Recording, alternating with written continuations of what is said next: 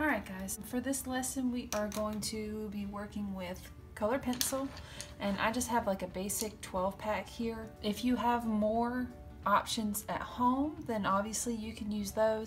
But for this exercise, we are going to stay away from using black for shading. So we're just going to stick that over to the side, and we'll just use these colors that we have here. There's a lot of information about color theory and understanding how light works, whether it's natural sunlight versus artificial light. But for this exercise, we're just going to assume that we are working with natural sunlight, okay, which is a warm. Alright, so we're going to start this exercise by making a smaller version of value scales than what we've normally been doing. So I'm going to line 0 of my ruler up with the edge of the paper and measure down 1 inch just to get off the edge of the page. And then we're going to measure down every ½ inch. So here's 1, and right in the middle of 1 and 2, that's the ½ inch. Okay, so you have 1, 1 and a half. Make a tick mark at 2, make a tick mark at 2 and a half, a tick mark at 3, and a tick mark at 3 and a half, and a tick mark at 4.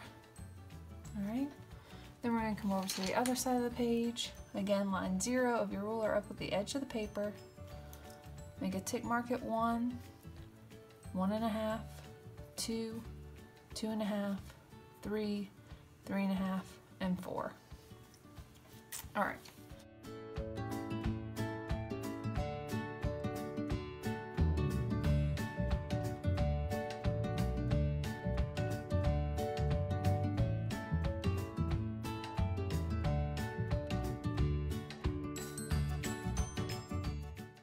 Now, let's start with red, and its complementary color is what we're going to use to make it appear darker. So complementary color to red on the color wheel is the color wheel that is directly across from it. Okay, so that would be red. Instead of using black to make red darker, we're going to use the green. So we are going to go from medium to light, and we want this mid-tone. The center of our value scale should be the pure hue, okay? So just, the solid color will be right there, all right? So if this is our shadow base, basically, we're gonna go from a medium green. And remember, when you're shading, especially with colored pencils, you want to be shading in like an ellipse shape or like an oval. And you're gonna be overlapping it, and you're gonna be going in different directions as well. So this is my first pass, and I know you guys can't really see it, but I am shading in kind of very long circle shapes, and that's what's giving me like the soft texture of the paper and allowing that part to show through. Okay, so I'm going from medium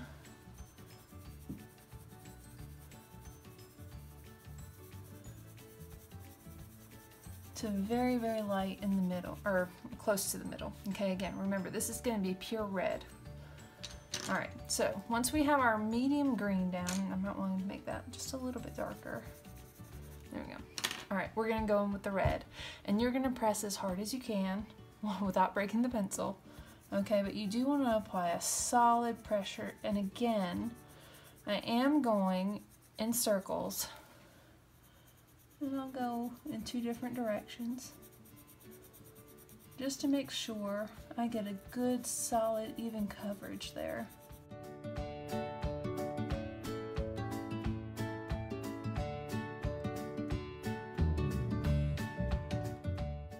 You guys can already see how it started to darken up right here. I'm still pressing as hard as I can because I want this middle section, again, just to be pure red. I don't want any green, and I don't want any white to show through. I just want to press as hard as I can and get that pure color down onto the paper. Alright, now once I've got the middle section done, then I can start to lighten it up towards white.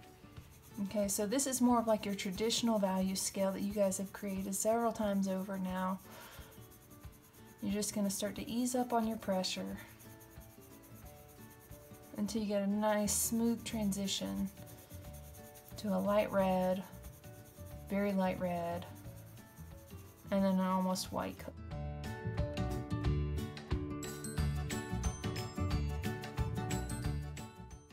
So you can either leave it like that and it kind of creates a soft texture for your colored pencil, or you can take white and you can use it to kind of help blend and almost burnish your colored pencil. It kind of blends it a little bit more, adds more of like a waxy tone to these lighter areas especially.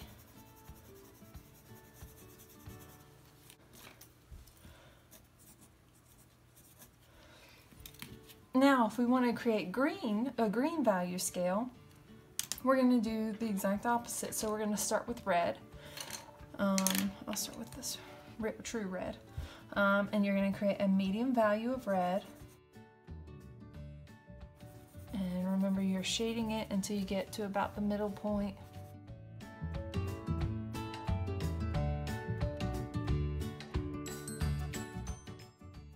Now once I have that done, I'm going to take my green and I'm going to press again as hard as you can until you get to the middle section.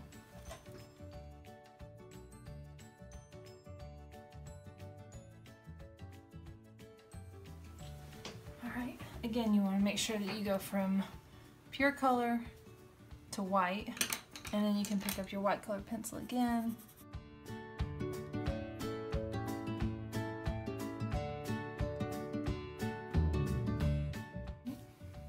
Okay, so you can see there is green. And the reason we are using complementary colors instead of black is because if you take black, a lot of times you'll end up with like this muddied color that's just not as rich as the colors you get with the complementary colors. Okay, it kind of muddies it up a little bit as opposed to up here where it's just a richer, less saturated color there, okay? So we've got red and green. Let's choose two more complementary colors. We can do blue, and its complement is orange, so we'll go ahead and write that down. And then we've got purple and yellow. All right. So let's go ahead and start with blue, and we're going to lay down the orange first.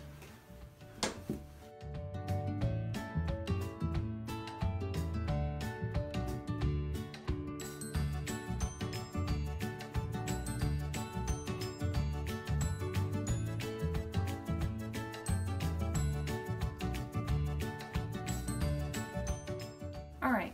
So now you have your value scales. What we're going to do next is just draw ourselves a box.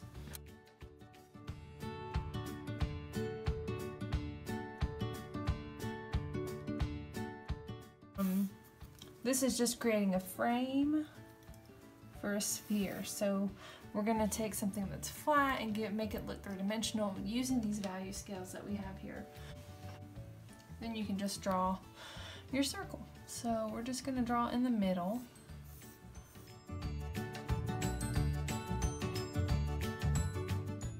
Alright, once you have your basic shape down, go ahead and throw a horizon line in there. You know, it doesn't have to be straight across all the time. It can be maybe more at an angle. That would have been a good spot to use my ruler. Alright, and then I'm just going to erase this line a little bit, just so when I'm starting to color, I don't pick up the lead pencil marks.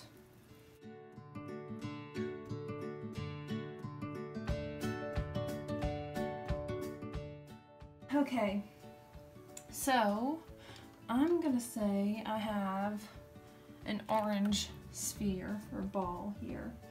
So in order to shade it, I need, let's see, we're going to say that there's a light source coming from over here. Let's say this is the sun. Nice pretty sun. Bright, warm light coming from over there, okay? So in my sphere, I'm gonna have an area of highlight, and I'm just tracing this in yellow because I don't want it to show up too much, but I want you guys to be able to see it on the video. And then as I'm shading, I'm going to be creating a mid-tone, a core shadow, and a reflected highlight here.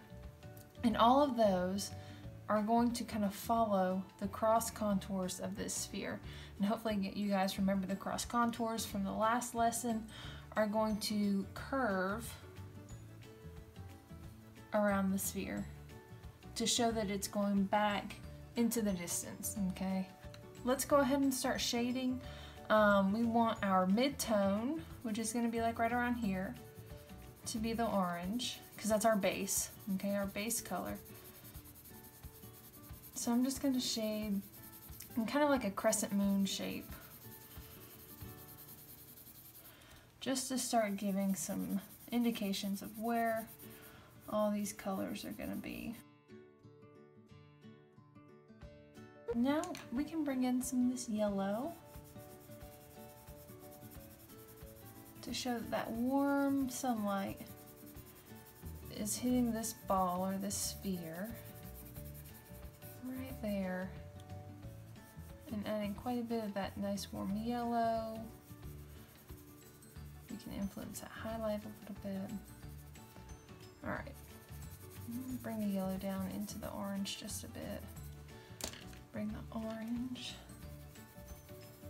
up into the yellow. Again, just working on blending. You don't want hard lines like right here. You don't want those hard lines in your rendering.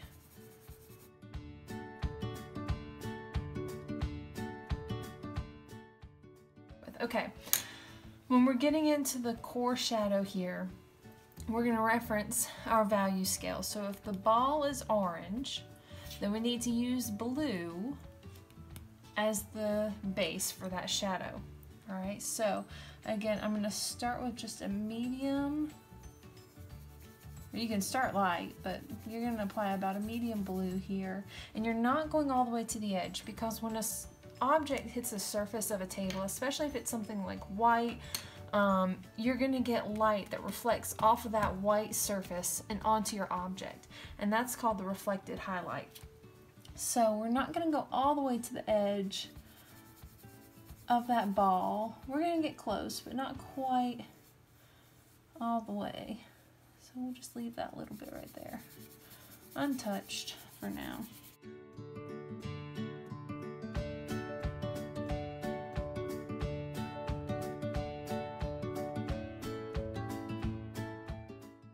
So now we can take our orange again, and remember, we're going to apply it as dark and as hard as possible on this darker shadowed area right here.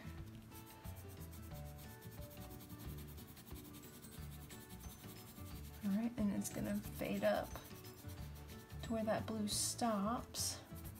Again, I'm leaving a little bit of space right there for that reflected highlight.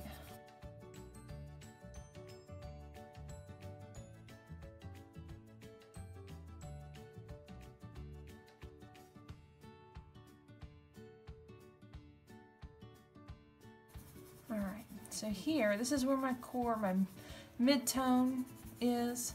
So I definitely want to press as hard as I can again, so I get this pure orange color right in this middle area where my base is.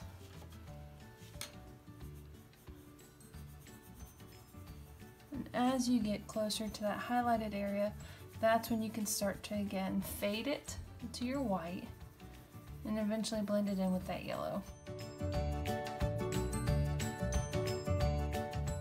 So that's a little bit of like a hard line right here, so I'm going to try and blend that out just a bit. Soften it up, because I don't like those hard lines in mine.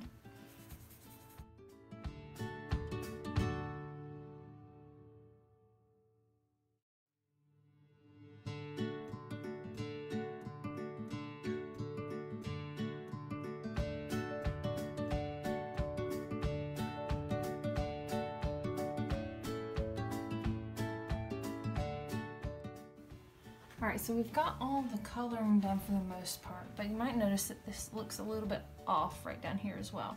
So this is where the reflected light is coming in from the ball. So we're gonna make it a very light orange, because the ball is still orange, it's just having a little bit of extra light hit it. Alright, so we'll just leave it like that. You can blend it in with the core shadow there. Okay, let's just go ahead and use like another complementary color to the orange. And we'll just do this so that you guys can see that there is a surface there, so there's going to be a cast shadow.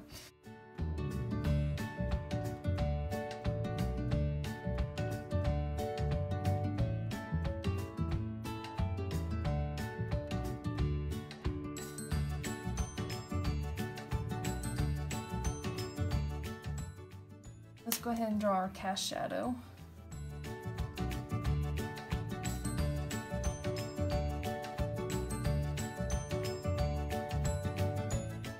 Alright, so this is a yellow-green, and the way that cast shadows work is that you have to think about this. This is the object that is blocking this sunlight, okay, and again, the sunlight is warm, so it's a warm yellow. So the cast shadow is going to be a cooler, more neutral value than what's here, as well as darker. So if we think about that, this is a yellow-green. So a cooler version of that would be a blue-green, right? And then to neutralize it,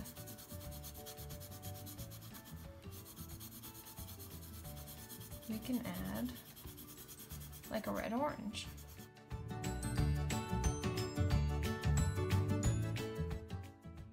A lot of people will just go ahead and color this in gray, but that's not correct. Okay, if you look at the shadow of a tree on grass, the grass doesn't turn gray. It's just a less saturated color of green. So let's go ahead and create a blue-green with red-orange kind of mixed in. Okay, so let's go ahead and start with the orange.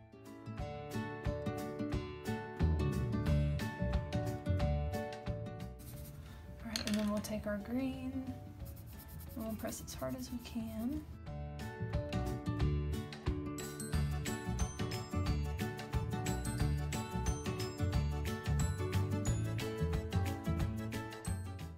That is our sphere, looking three-dimensional, with a cast shadow, a reflected highlight, the core shadow, the base or the mid-tone, and then the highlight.